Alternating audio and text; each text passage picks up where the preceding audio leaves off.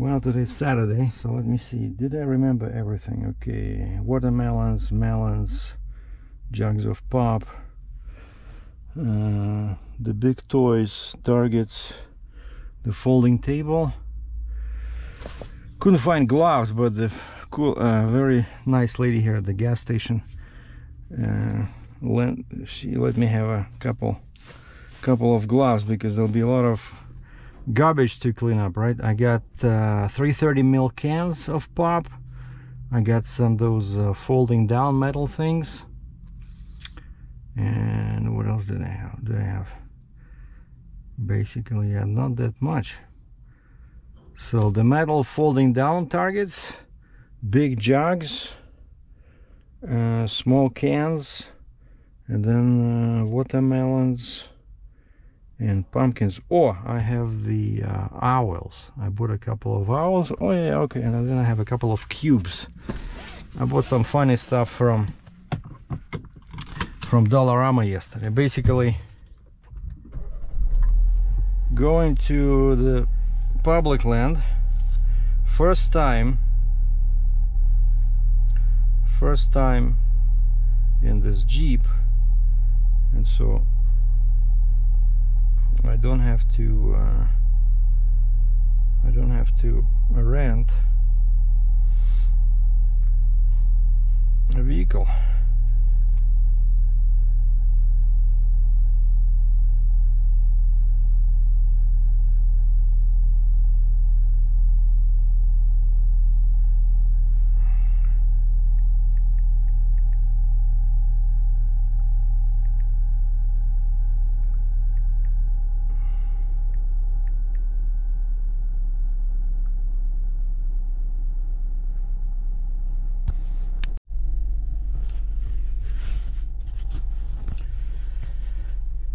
All right, found my destination. So 82 clicks away.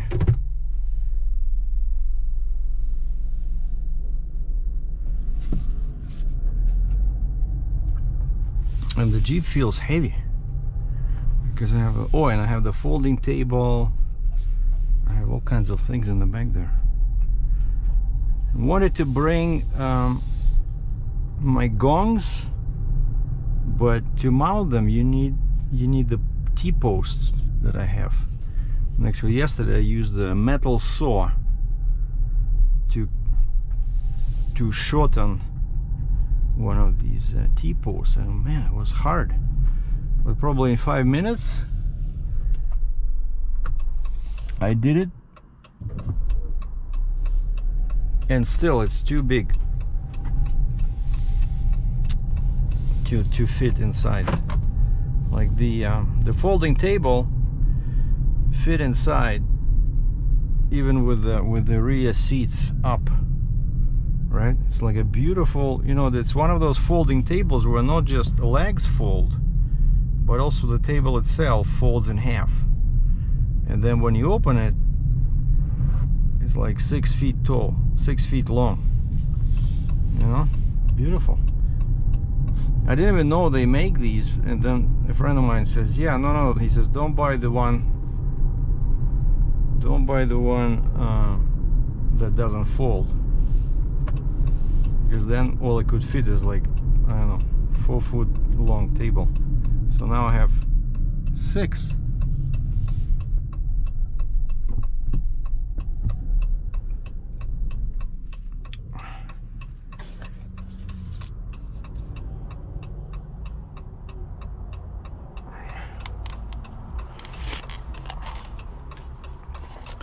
So I'm gonna do 2 videos, right? So this will be just basically the road trip. We'll talk about things, kind of like что вижу, о том пою. And then the second video I'll do about the actual shooting.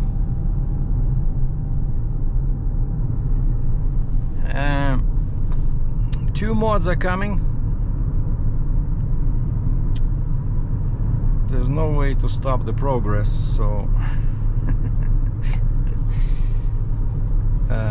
ordered the first one. Basically, this I had to go. I'm telling you, it's so useful to have a YouTube channel with over 3,000 videos, right? So I go back 7, 8, 10 years. I see my handsome mug when I was like 20 kilos lighter, which gives me you know, gives me motivation to lose weight. By the way, today we are at 191.8 191.8 pounds in socks. So probably without socks I'm like 190, I think. So I need to bring it down to 185 at least, because technically right now my weight for 181 centimeters, or like 5'11", it's considered obese. So yeah, one interesting thing about the sky is that, you know, when you do this, when you just touch the lever to indicate the turn, like all previous vehicles I know, they only give you 3 taps, like 3 clicks, like tick tick tick, right? This one gives you 5, which is actually cool, you know. And so yeah, I went back to look at my videos, and I owned a couple of very similar cars in the past, except they were Mazdas, right? So I had a Mazda 2012 Mazda 3 2-liter engine, just like this one, except I think it had like 150 horsepower, and that one was 5-speed manual, I still remember. And what I did on that car is I changed the exhaust, because it had the same as this car, has a huge suitcase in the back there, you know, like you go underneath, there's a single pipe. Of course, nobody does a real dual exhaust anymore. It's just a single pipe comes from the engine, and then near there's some kind of a strut or support there. They just squash the pipe to create more room. And so instead of like, let's say 2.25 inches, that pipe becomes like, I don't know, 1.75 in that particular spot. I hate when they do that. And then that single pipe goes into like this kind of size, like no BS, like I don't know, what is it, 3 feet? 3 feet, huge muffler, 3 by 1.5. I don't know, why do you need such a huge muffler for such a small engine? And this is exactly the setup they used on Mazda. It was that huge suitcase, as I call it, in the very back, and then the suitcase had 2 little outlets right out of the 600 meters. Use the right lane to take the Alberta 201 West Stony Trail Rim. Yeah, and that suitcase had 2 outlets right from the muffler, right, like this long. And so I went in and I changed it to a better muffler, and then I actually changed it to use the right lane to take the Alberta 201 West Rim. To a Y. So I didn't even know that this was possible, but I went to a nice shop and I said, continue for 1 kilometer. I said, can you give me any ideas? And they said, oh yeah, we can do a Y connector here on the main pipe, and then we can install 2 smaller mufflers, you know, instead of that huge one. And so I installed Spintech 9000. And I remember right away I noticed with that little engine, like the sound, of course you cannot get the V8 sound. It sounded more like one of those, you know, Hondas when they add a huge muffler, but it did add some nice bass to the sound. But most importantly, in 400 meters, merge onto Stony Trail Northeast, Alberta 201 West. The car became much quicker, like the throttle response became much quicker. It became faster. Like this guy, can you believe this truck? He's just pushing me into the water. Continue on Alberta 201 West for 19 kilometers. Like this lane ends, and he right away he went into the left lane and tried to pass me. Sterling truck with a trailer. Not nice. So this is 201 bypass around Calgary. Yeah, and so I did. I changed the air filter. I just put in K&N, you know, the same filter that goes on the air box, but then, and I changed the muffler, and then after that I found air intake. Like, it was not easy for Mazdas, you know, there's not that many performance parts, but so I did the exhaust and I did the intake, and I'm telling you, the car became much more fun to drive, like no BS. And it didn't cost that much, but now I don't want to deal with air intake because I just hate cleaning those things. But the regular flat filter, it's okay, you know, they last. Like I called the parts department yesterday at Eastside Dodge and confirmed that this car with a 2-liter turbo actually uses the same air filter as the previous year 2.4-liter regular engine, you know, the same part, right? And so I went to the K&N website and I was able to cross-reference, because they didn't show the filter for this 23 Jeep, but they showed the one for 22, a regular one, Compass. And so yeah, I called oh, what is that? That's Komatsu, I think. Kabelco. No, the excavator. I'm looking at the big excavator there. I moved one of those on my truck. And so yeah, and so now I ordered that filter. And actually I opened the hood, and it was funny that usually the air filter box, right, it just has clips. Usually there's no screws or bolts. Like this one has 5 2.5-inch long screws. Man, it took me forever to unscrew them, but I just opened the lid slightly to look at the filter to confirm that it's the same shape as what I ordered. But I know right away with this K&N, I really like them. You know, these flat ones, they're much better at filtration. They give you more power. And I remember when I did this on the Mazda, the sound changed, you know, like the exhaust sound, even just with the filter. The sound, like the note changed. And so that's what I'm doing. The filter I ordered yesterday on Amazon. It's coming tomorrow. It's coming Sunday. Yeah, tomorrow.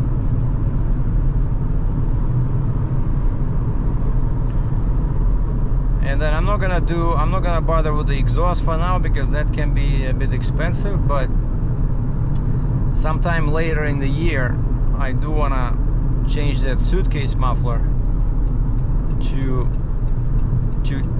2 spin tacks. Because again, I found that video, I saw how those guys did it in Hamilton, Ontario with the Y, and I took a screenshot. So at least now I found a couple of performance muffler shops here in Calgary. So I want to go there and show them the picture and ask them if they can do the same here. Because this guy is slightly different, because the that single pipe that comes from the engine, it's not in the center of the car, it's a bit to the left. It's like a weird design, you know.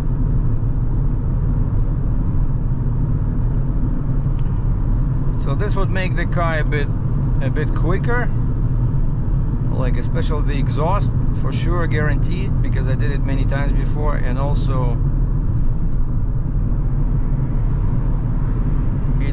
it'll change the note to make it a bit more pleasant, because right now there's no sound. Like when I start the car, basically all you hear is the ticking of the belts inside the engine.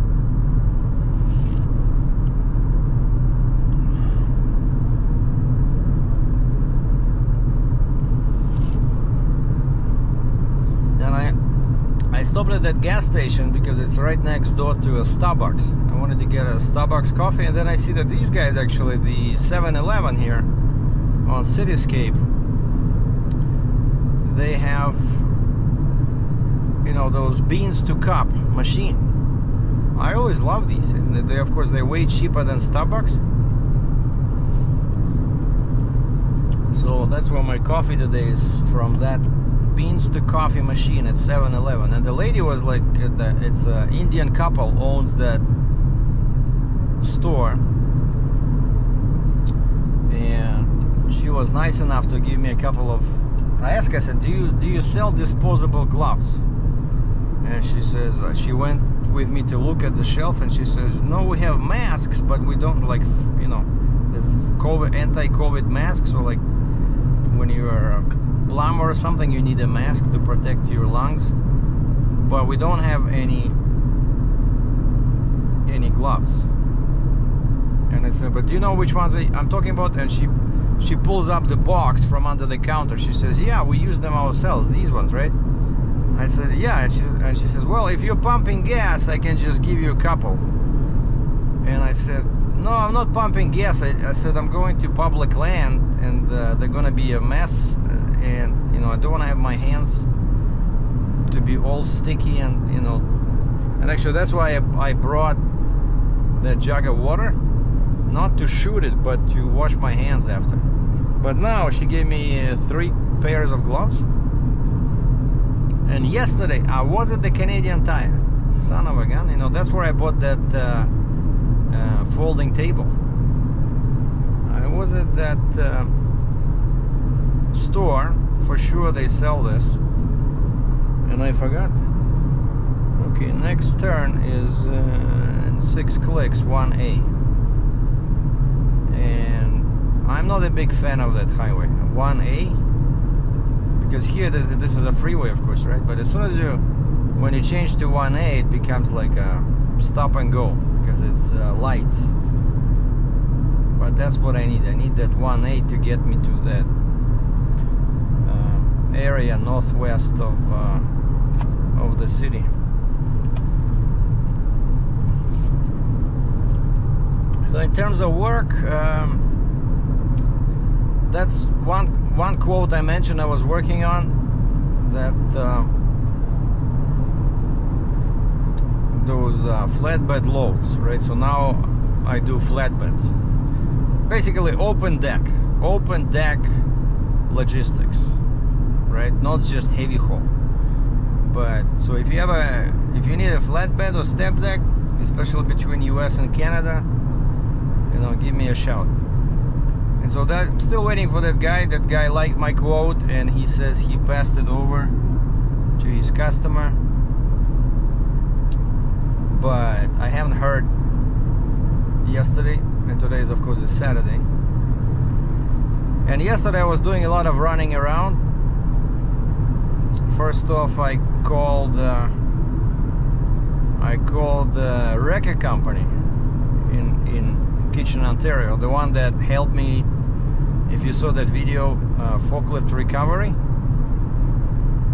And these are the guys that were helping me when I had that 60-ton trailer, and they were helping me, you know, change axles, necks, stuff like that. The same company. And they have all kinds of trailers, including tilt and load. In 3 kilometers, take exit 41 toward Crowchild Trail Northwest, Alberta 1A West. Yeah, including tilt and load trailers with a winch. And I realized something, that I don't actually need 2 units. I don't need a regular wrecker and a trailer. I thought, you know, I would pay them to bring the big wrecker, lift it, and put it on the trailer. And wait a second, these guys have tilt and load trailers with a winch. And so I called them a couple of days ago. I said, can you do this? Can you pull a forklift from, I said it's stuck in the gravel there, but it's not stuck too bad. Can you pull it on your trailer? And she says, yeah, we have ones with winches. And so yesterday I think Thursday I signed it. So basically I signed the contract with the auction.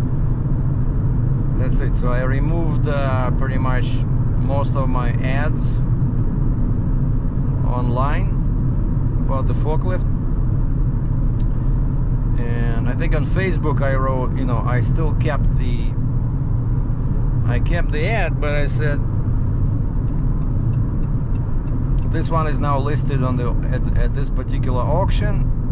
If you want to buy it, go there online. Meters, take exit 41 toward Crowchild Trail Northwest, Alberta 1A West. Yeah, go there online and you know, bid. Okay, 1A, exit 41, Crowchild Trail. That's where we're going. Take exit 41, then keep right at the fork. And so yeah, Thursday I signed the contract, and then Friday morning I called Keep right at the fork. I called the wrecker company. I said, I need to send you the keys to the machine, because you know I don't have to be there. Even though, remember before I had this issue where people were asking me to see the machine, I couldn't be there because the manager of that storage facility said, no, I cannot give out the gate code to anybody. I have to be there. I have to escort any visitors. Continue on Alberta 1A West for 34 kilometers. But when I asked him, what if I'm shipping? Like, you know, I'm shipping it back to the auction. And he says, oh yeah, I just need to know give me the name of the trucking company that's coming. Just give me, you know, so I know, and we'll open the gate for them. All right.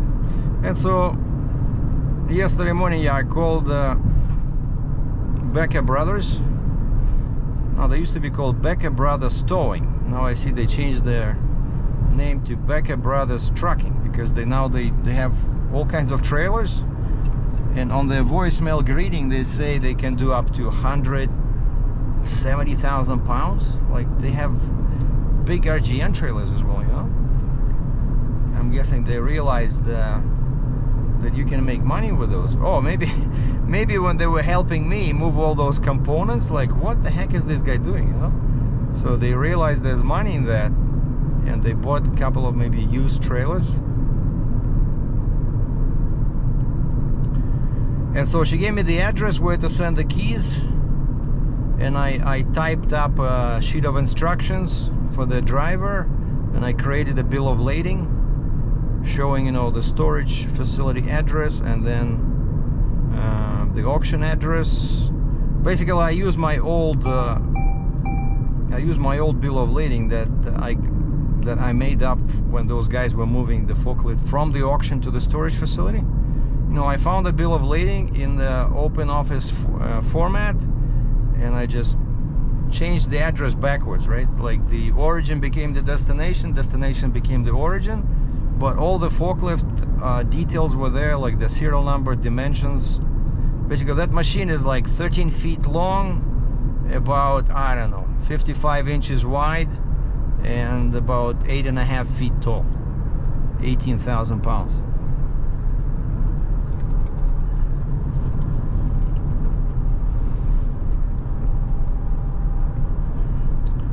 And then I drove over to UPS, gave them this big envelope, so with instructions, with the bill of lading, with I also included a small envelope with a copy of my contract, like listing contract with the auction, and I sealed it and I wrote on the front, please give it to the gatehouse at the auction.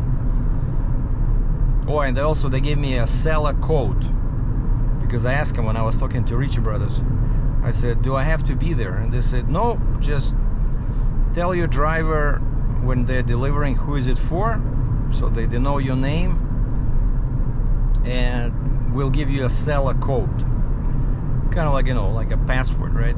And so now when the driver shows up at the auction there at the gatehouse, okay, diesel 129.9 today in Alberta, so basically $1.30 Canadian per liter. I don't know why I still look at those green numbers, you know, like most gas stations here, diesel numbers are green.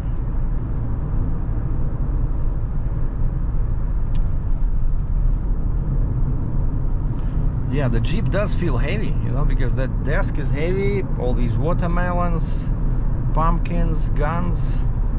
But I feel it, of course, it's the computer, you know, just like with the truck, you know, when you light, empty, it's not gonna give you all the power. But when you fully load it, the computer senses that it gives you more power. So actually now I feel more power. It's like more pleasant to drive. Let's see, what am I doing? Current is 7 liters per 100 kilometers.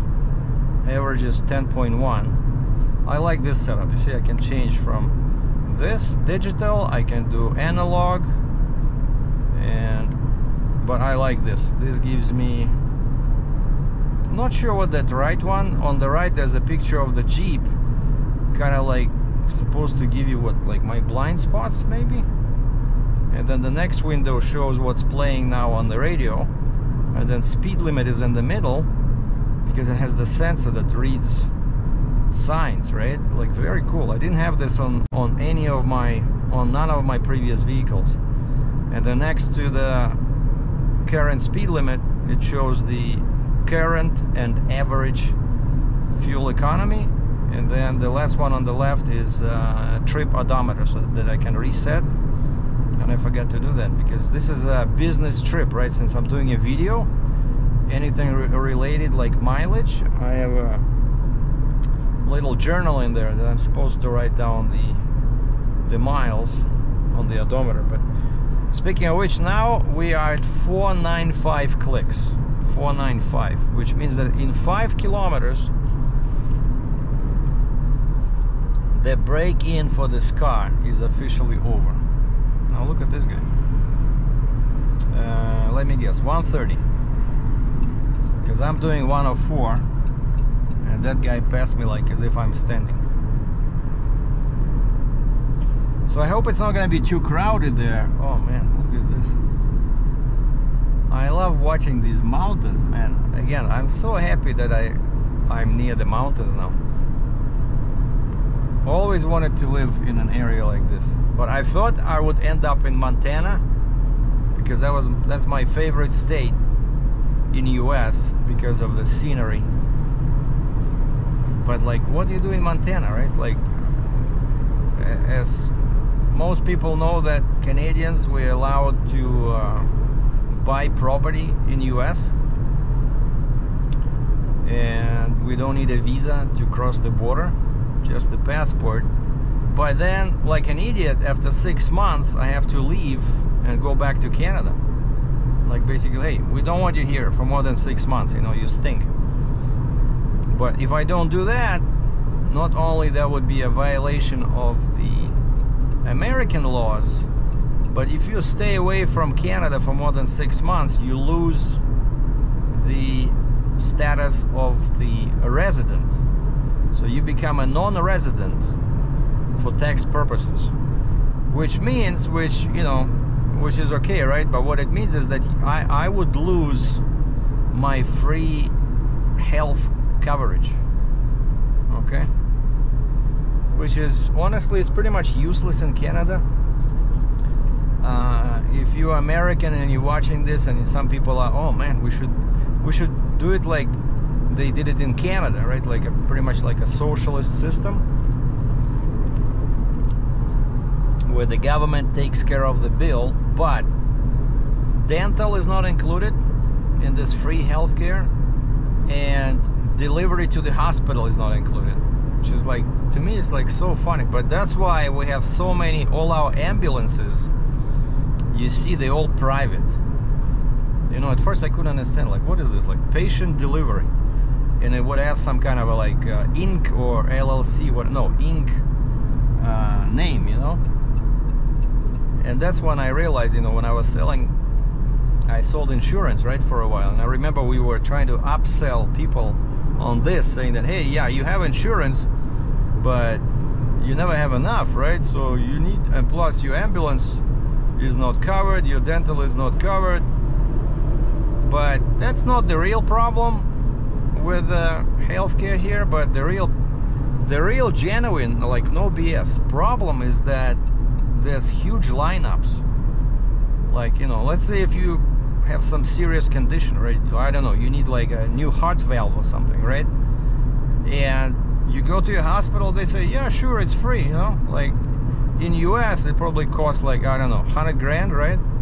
But of course, everybody, most serious people, they have insurance, so insurance pays for it. But I know that can be expensive, right, depending on, you know, whether you have dependents or how many children, stuff like that.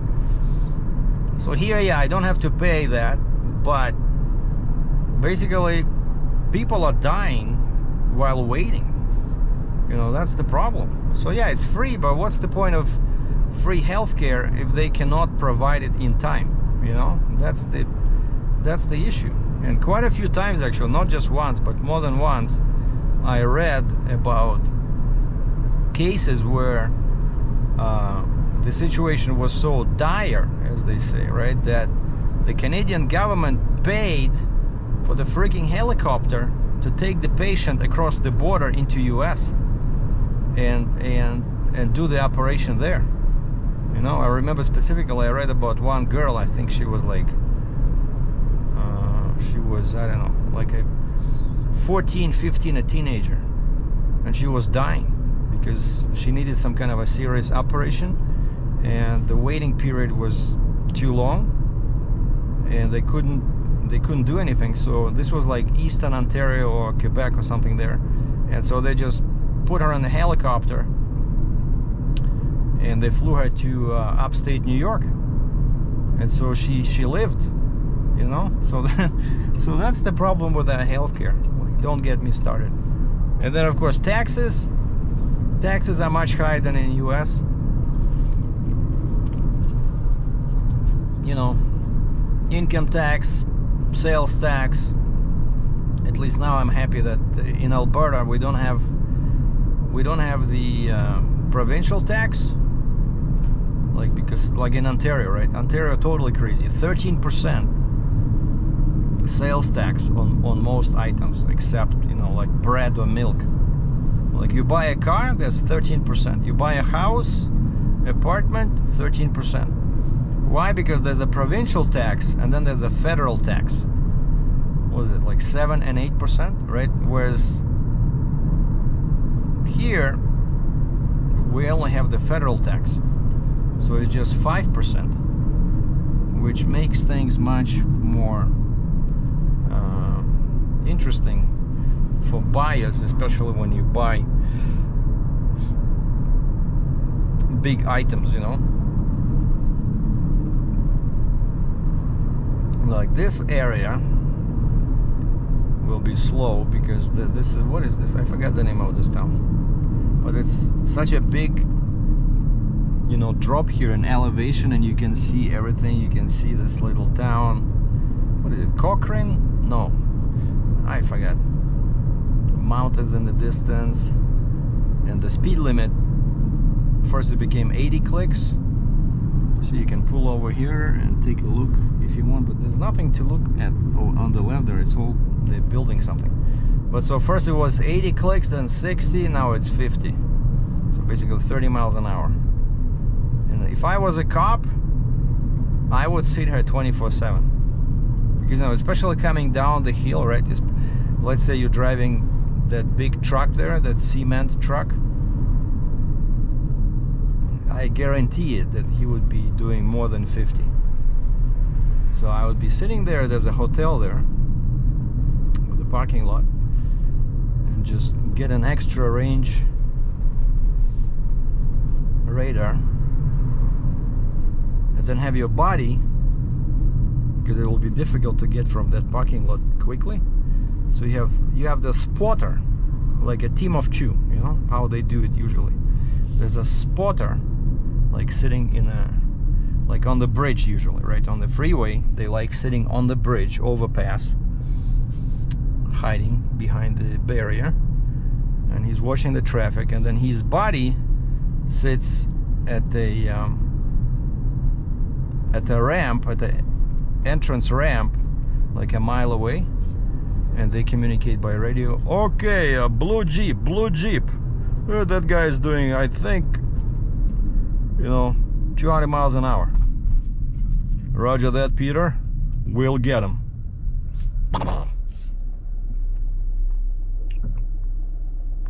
And this, I've been coming here, what, since October? It's still the same. They're building something. You know, what are they building over there? Like just one lane, with these nice concrete barriers that I like so much. See, like now I'm picking up speed. There's just the sound from the engine, like literally. Well, I cannot hear my man, it gets narrow. That's why on the left here I see tire marks everywhere.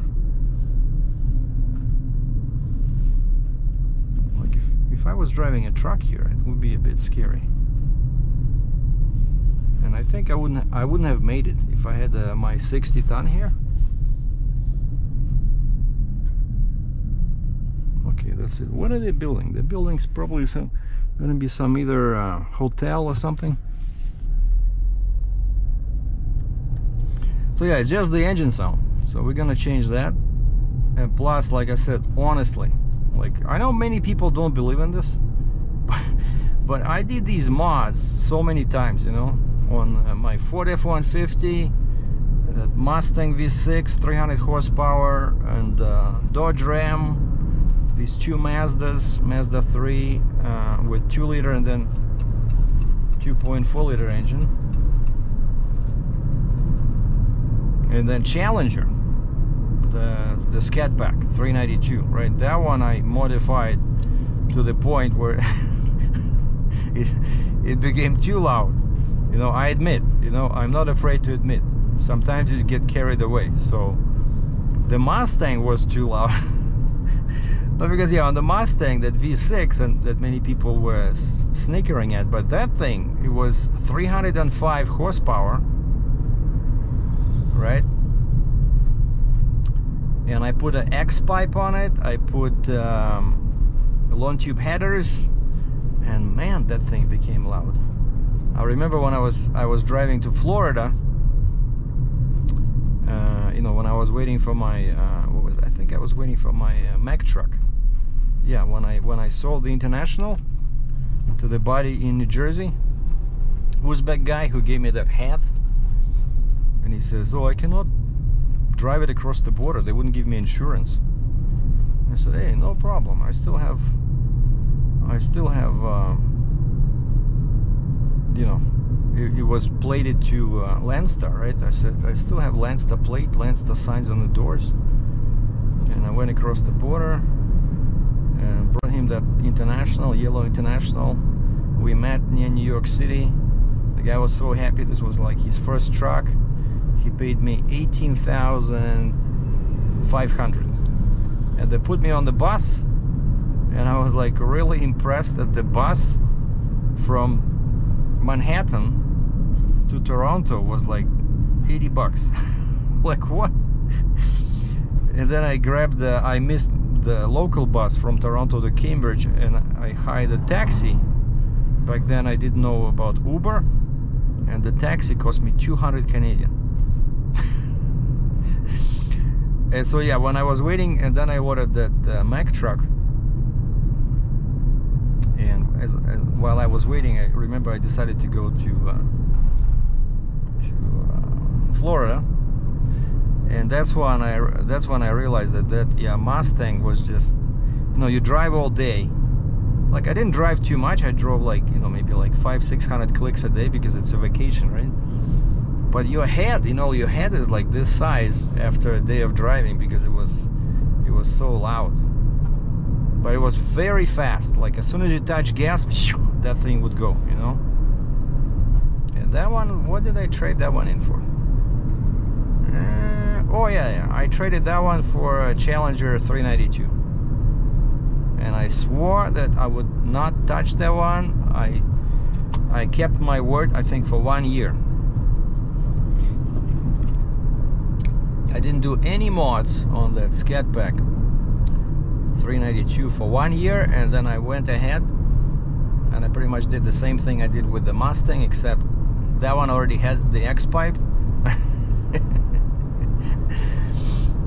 Yeah, and then I got the Dodge Charger 5.7, very nice car, except it attracts too much attention, believe it or not.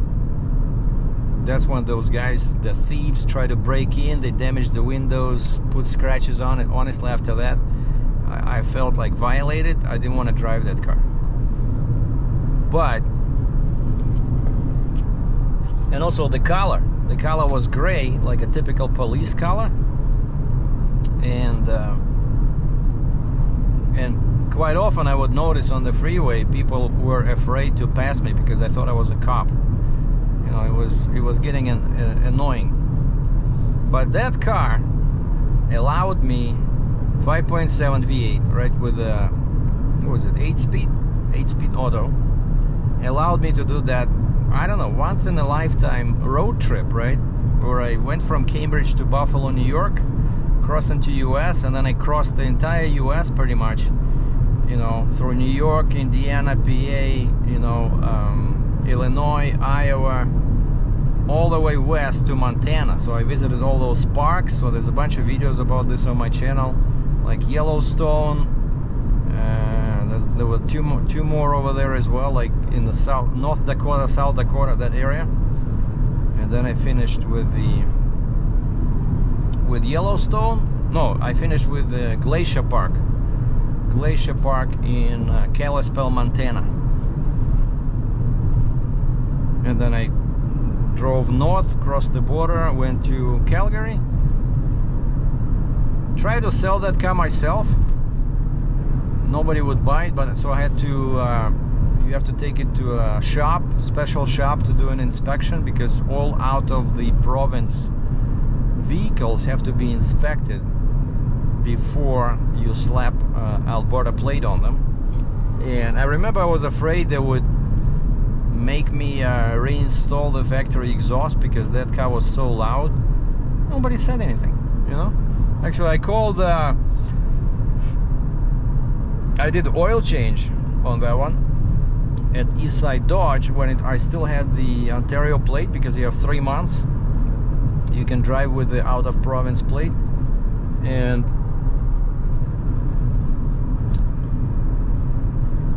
I asked him, I said, you guys do you do out of province inspections? Because not all shops are licensed for that. You need to have a special form you pick up at the DOT office or the registry, and you take it to the licensed shop and they do like a full inspection.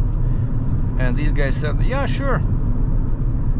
And even though they did an oil change on my car, so they knew it was loud, and like I remember the lady was laughing at the clerk, you know, the service rider was, oh man, it's so loud. Because you go inside the building there, you know, like right next where all these service riders sit, you park your car right next to them inside a building. And it's like a really cool setup, but inside the building, you can imagine how loud that car was, you know. And plus, of course, you know, I cannot have it too loud now because I live in the condo, right? There's people around me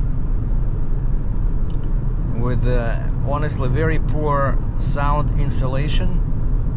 Like, I'm watching TV in my living room, and I know behind the wall it's a bedroom of the next apartment. I can hear somebody snoring. I swear to God.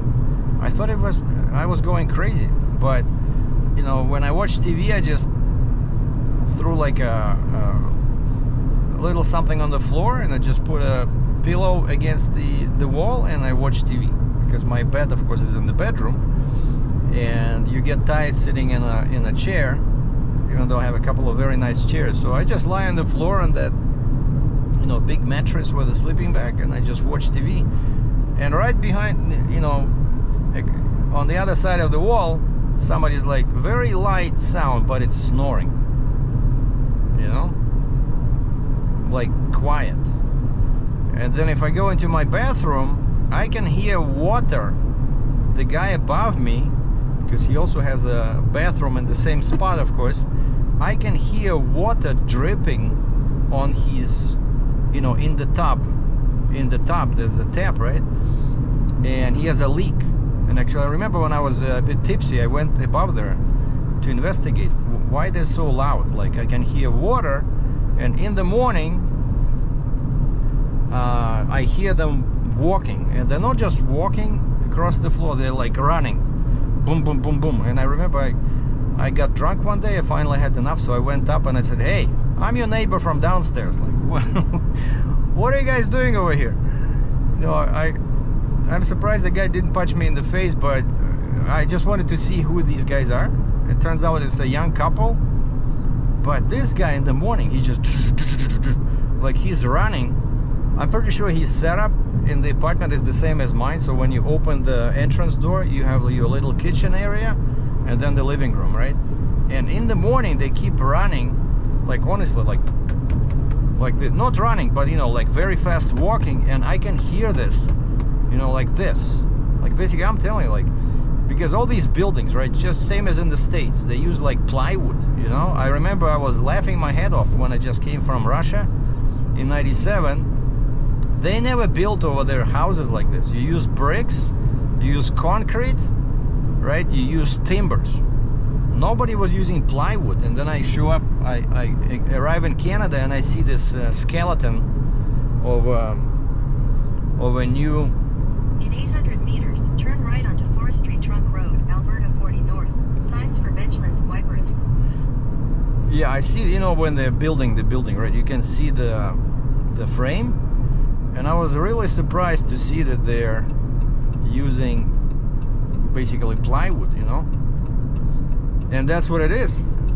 It's Turn right onto Forestry Trunk Road, Alberta 40 North. Signs for Benchland's Waiparous. It's very noisy.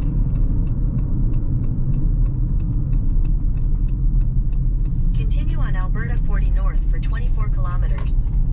All right, Waiparous, 17 clicks. So basically this is what we take, Highway 40. So bye-bye 1A. This is now a 2-lane road, Highway 40. And we are, I think, yeah, 24 clicks away. So we're gonna call it a road trip in the Jeep. Probably gonna get like 1,500 views. Amazing.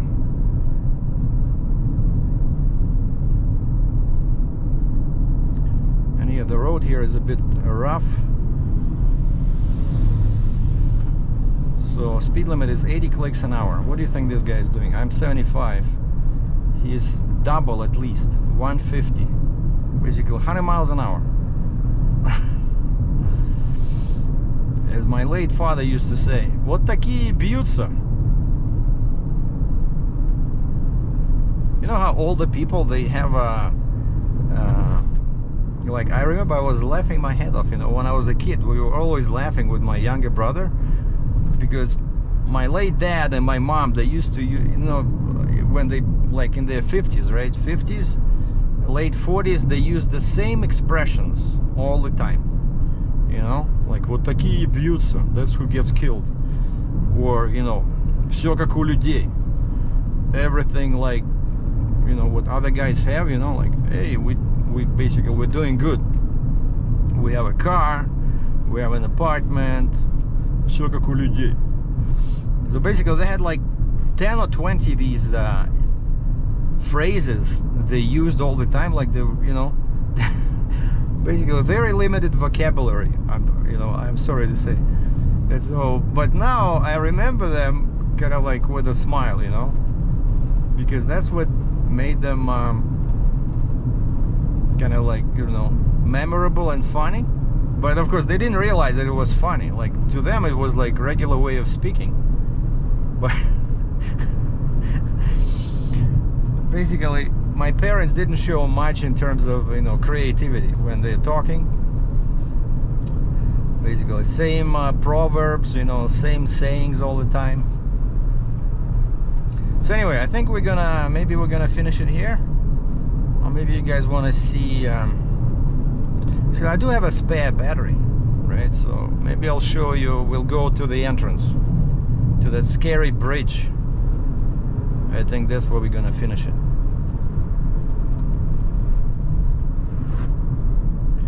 Yeah, and sorry about the noise, that I have that stuff in the trunk. That's what making noise.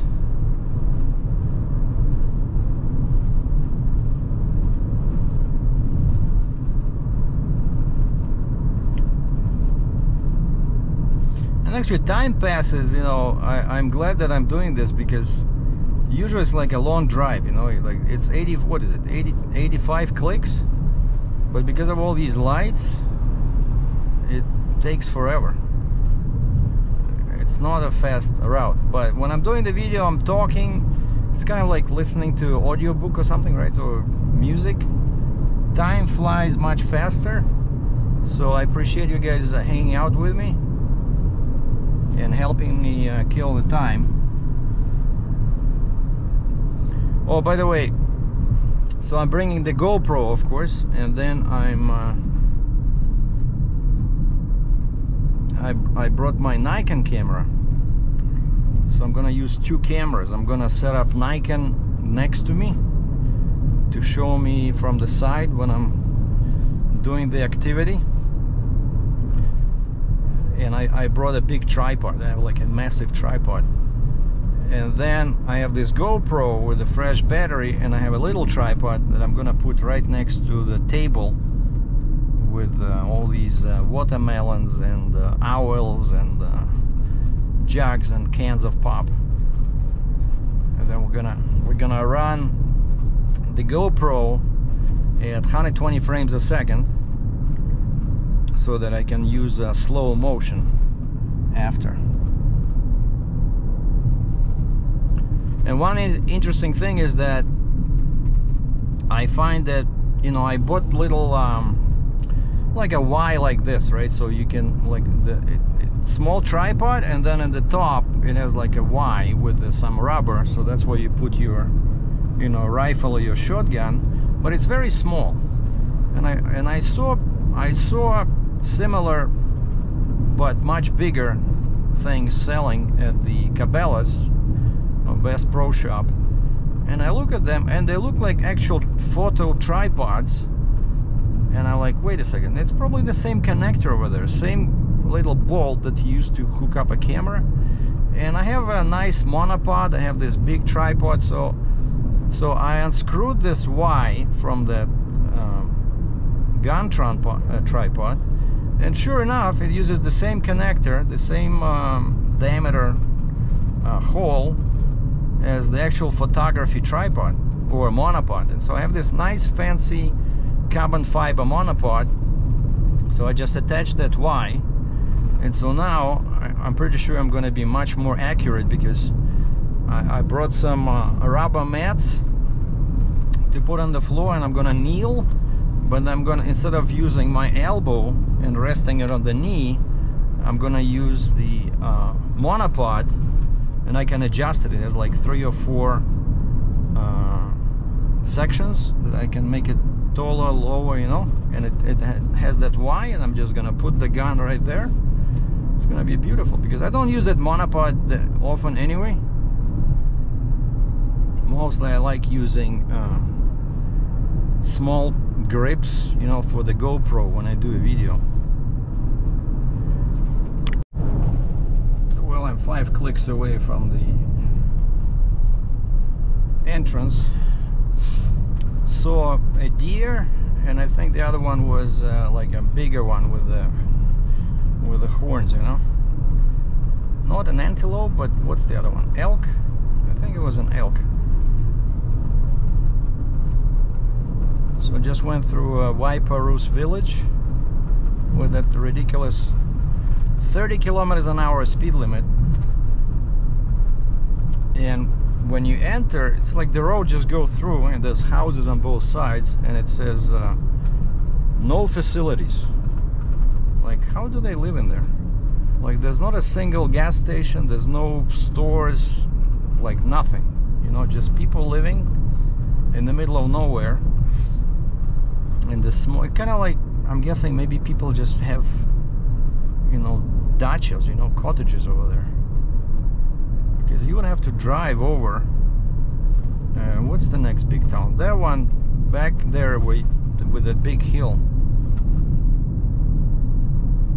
But of course, you're close to the mountains here. There's all kinds of hiking, all kinds of, you know, hunting you can do if you have a license and stuff like that. By the way, some people keep asking me about hunting. Like, what would I do with the meat, right?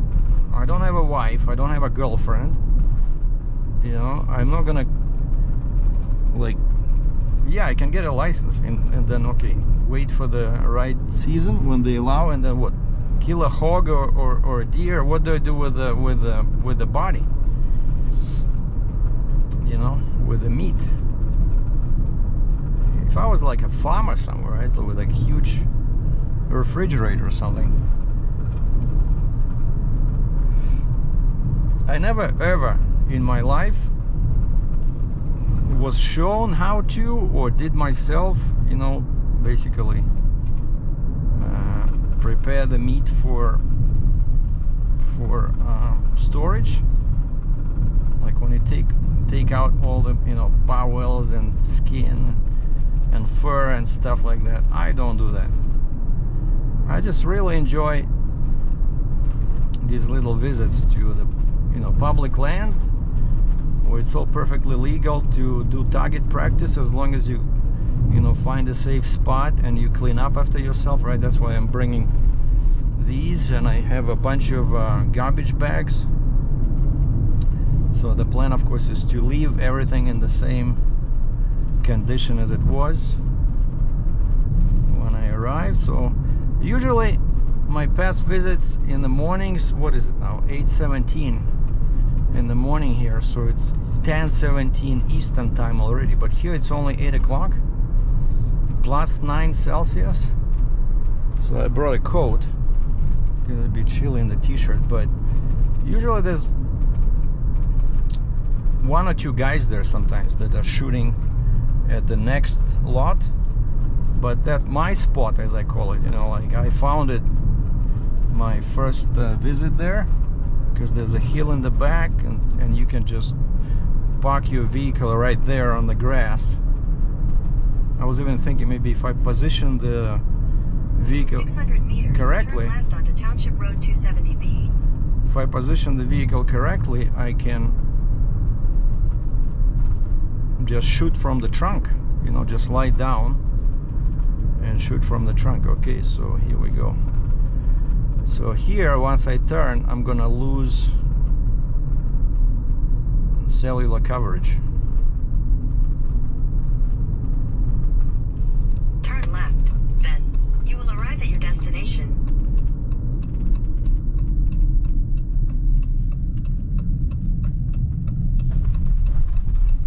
And so first You here, have arrived.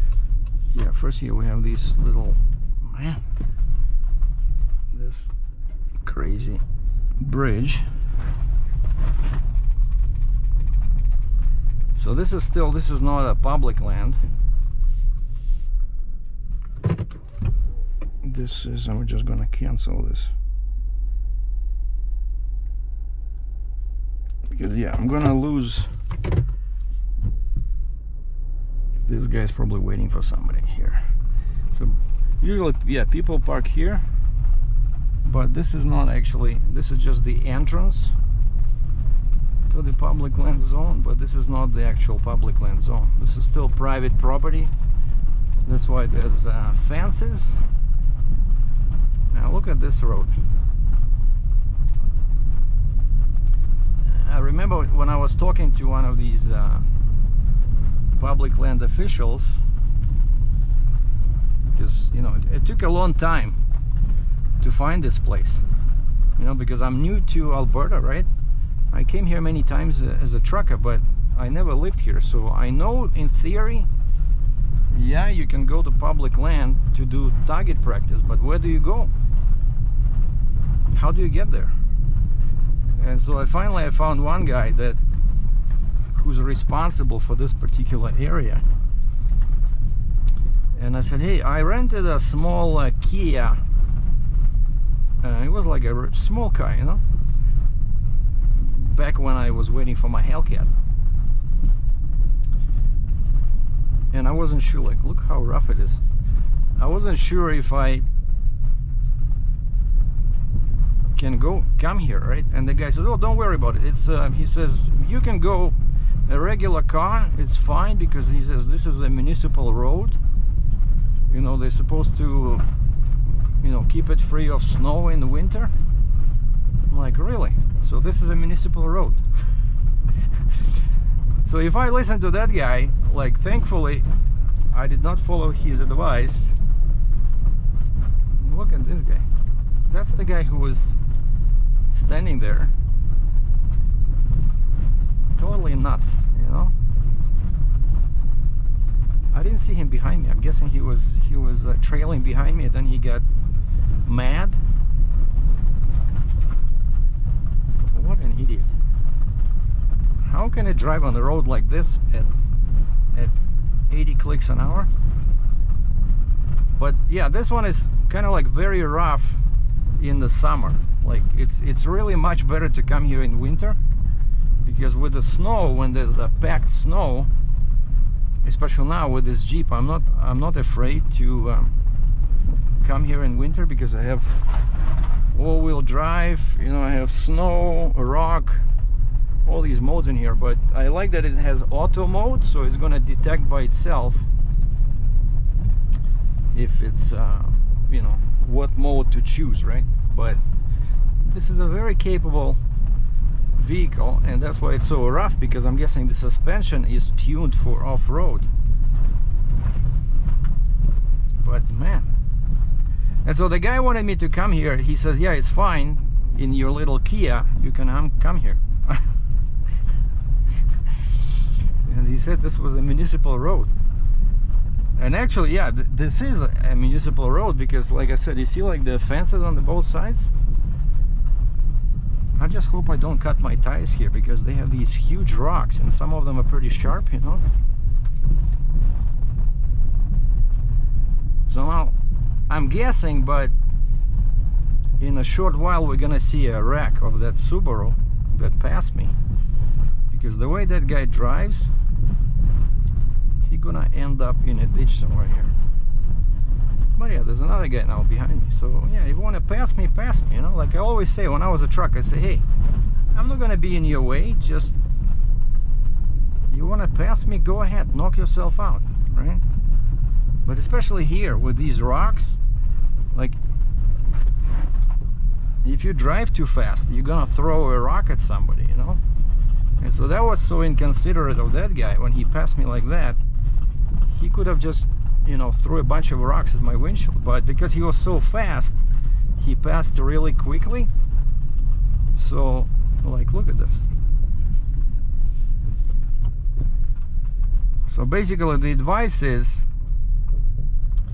if you find this spot, don't come here in a Kia, okay?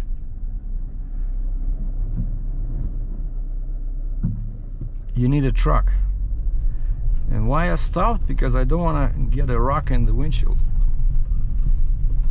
But actually I'm not too afraid of that, because you know that when they sold me this Jeep, part of the deal was they gave me the extra warranty, and they gave me all these fancy features like free chip fixing and windshield replacement. It's all in there. And actually they made it part of the deal, so it was not like any extra money. Because at first I remember I was screaming at the guy, why is there $4,800 again for 5-year extended warranty? And the guy started explaining to me that that's how he had to structure it like this, otherwise the bank would not approve it. And I look at the bottom number, and the actual bottom number was lower than what we agreed on. So he did not lie. He just had to play with the numbers. You know, he had to increase the trade-in value of the Hellcat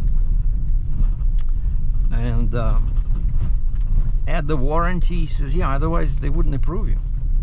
Because he says, we cannot just show this huge, you know, gap in the trade-in and the trade-in of your Hellcat and what you owe. He says, you know, they don't, it's too much. Yeah, because yeah, you wouldn't give me enough money, right? And actually, yeah, some people noticed right away that at first they posted that Hellcat for 119,000 Canadian, and then they changed the price to 109. And that's exactly what Steve, the sales guy, said when I showed him this listing at 119, and he says, well, we're asking. He says, it's not like we're gonna get that, because he says we're getting a new one we're getting a brand new 22 regular body Challenger Hellcat, just like mine, but new, 0 kilometers. And he says, we're gonna price that one at 111. So he says, your car, it's a used car, right? And it has 3,000 kilometers. So why would we sell it? How can somebody pay us 119? And so yeah, that's when they change. Basically, if the new one is, let's say, 111,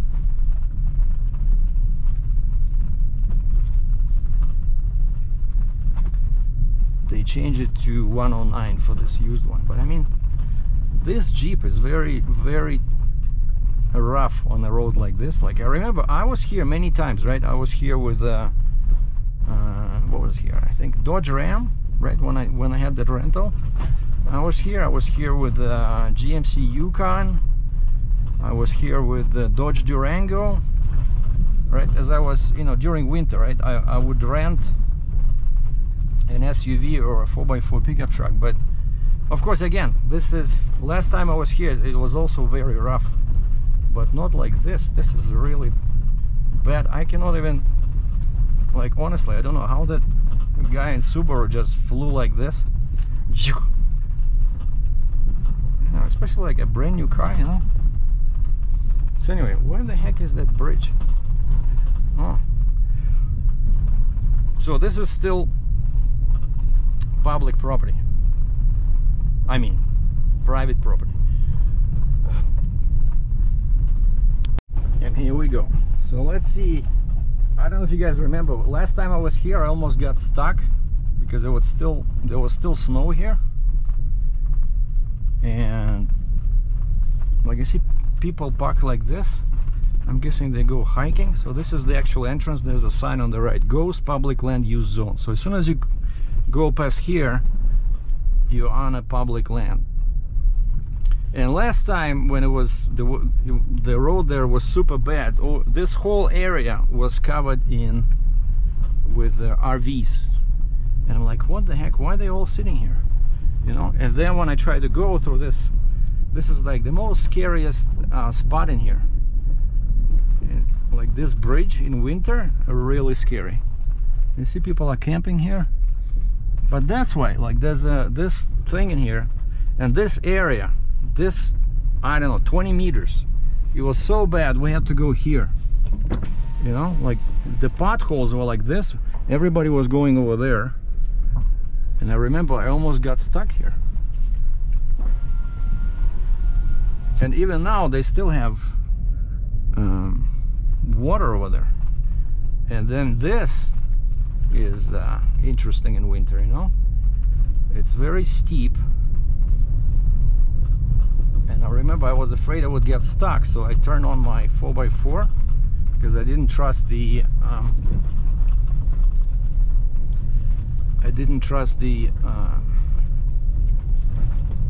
auto system.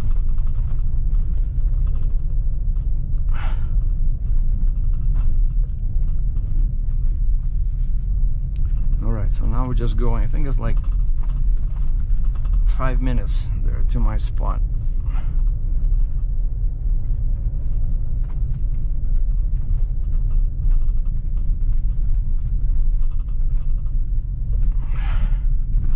Oh, you see, people are camping.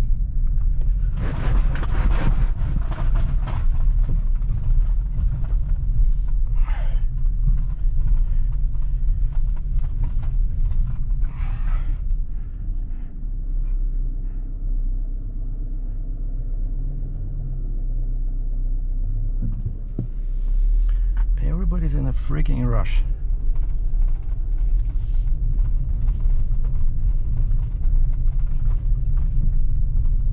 Like I said, hey, I'm not in your way, right? So just, you want to pass me, just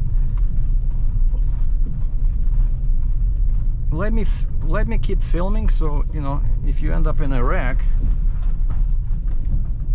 because of a reckless driving. Wow.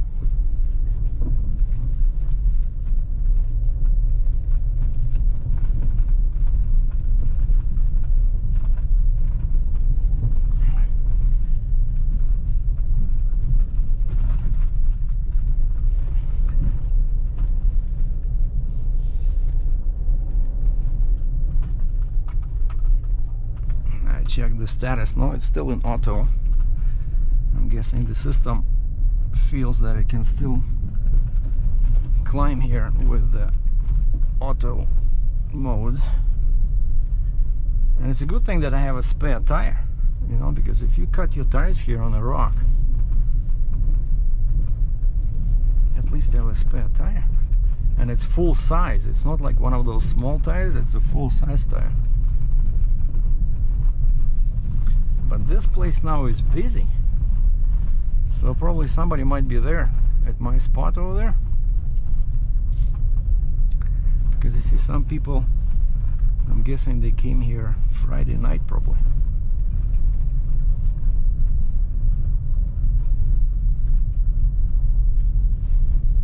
No, but this is cool, you know, this is cool. Even though this Jeep is super rough on this road, but I like that now I have a vehicle that I can come here. I don't have to rent anything.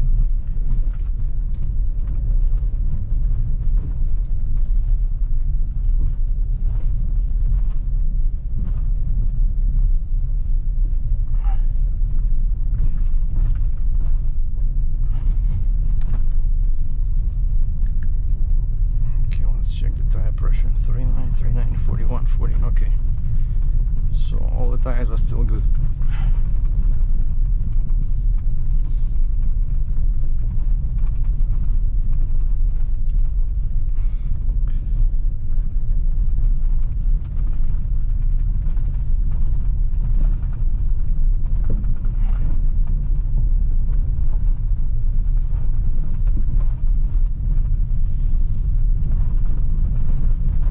Like here there's a bad spot, very narrow. There's a hole in here, so only one vehicle can come here. So usually there's somebody on this side, you have to stop. Like somebody has to stop to let the other vehicle go, because two vehicles will not fit in here.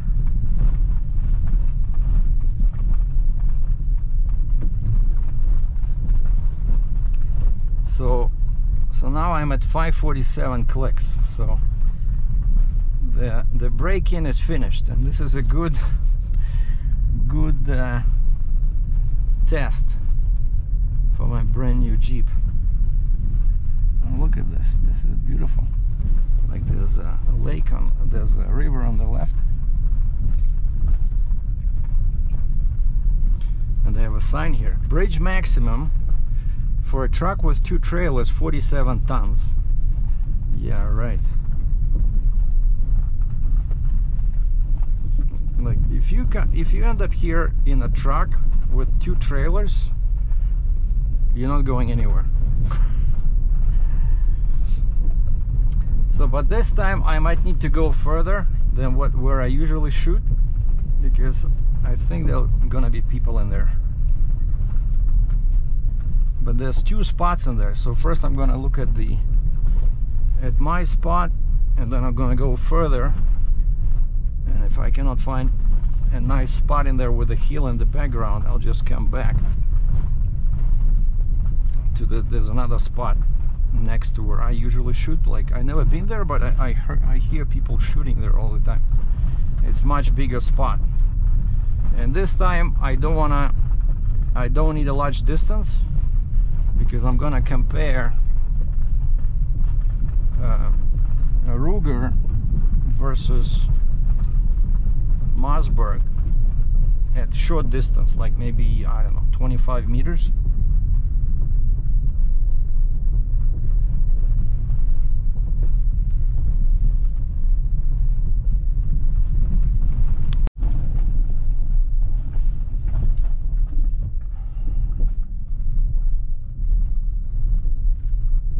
Like, man, there's people everywhere. I didn't realize that, you know, these areas are so popular in the summer.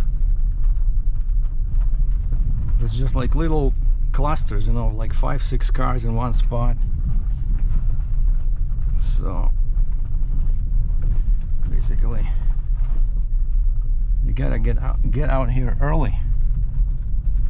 And I woke up at first I set up my alarm for 6 o'clock, and I thought, no, forget it. I was watching a movie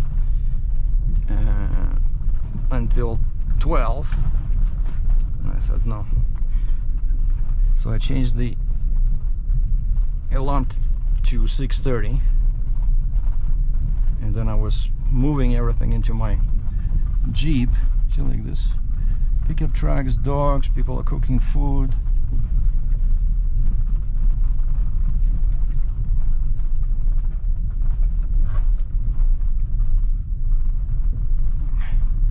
They probably, I'm guessing, like that area, it's all open and nice. That whole area probably now is gonna be full of RVs and tents, I'm thinking, because they don't care if, usually that's where people shoot, right? But basically, one thing I decided while I was not filming, I was just driving on this awful road. I decided, yeah, I'm not coming here during dry months again. It's just too rough, you know. Like, it would be one thing, it was just like dirt, you know. Usually dirt roads are smoother, but this is like, you know, you're losing all your feelings, you know. Basically here you need, like, this Jeep, I'm thinking, why one of the reasons why it's so rough here is because I have small tires. Like, I don't remember last time when I had a vehicle with 17-inch wheels, but that's what this thing has.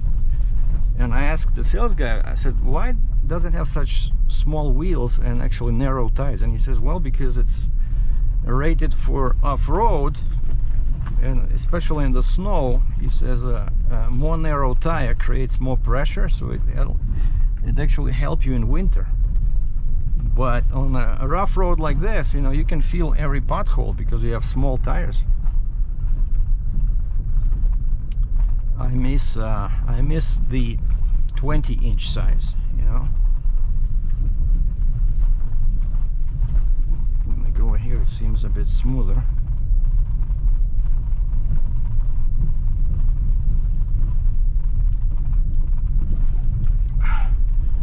There's no rules here. You drive where you think your car will survive, you know.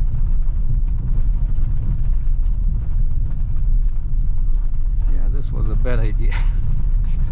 I didn't expect it to be so bad, you know, because last time I was here, what was it, like May, when I almost got stuck at that bridge over there. But the ground was still kind of like frozen. So okay, this is the first spot where people shoot, and look at this, they put rocks in there. Interesting. But I think that area is open. Oh, check this out, there's a cross. R.I.P. Rip in peace. Somebody died here.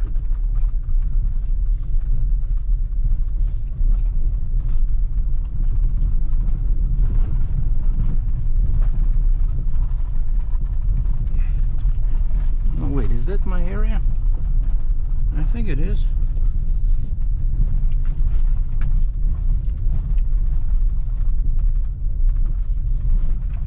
But it's so overgrown now. Okay, this is my spot. Check this out. Wow, but there's like so much stuff in here.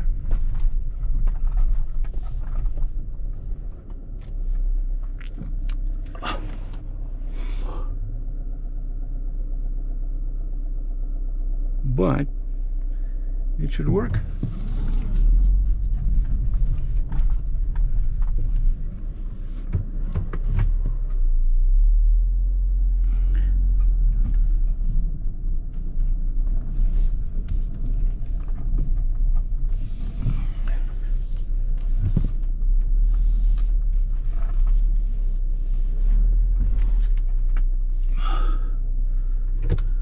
I think we're good.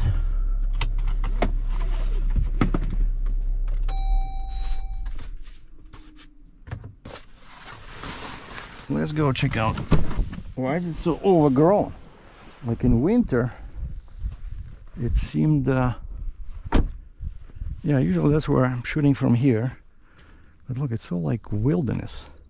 And this I see over there, they have lots of targets. because people are sitting over there. So that probably like 300 meters. Whereas here, yeah, I'm not gonna, like I see a log in there, you're gonna set up like that, like maybe like 20 meters and just shoot from here. So shooting basically away from the road, shooting towards the hill. Oh yeah, I see like a nice little opening over there. So this would be perfect. Okay, so this is the end of video 1. Look at this, some bastards were shooting here, left all the cartridges, the water,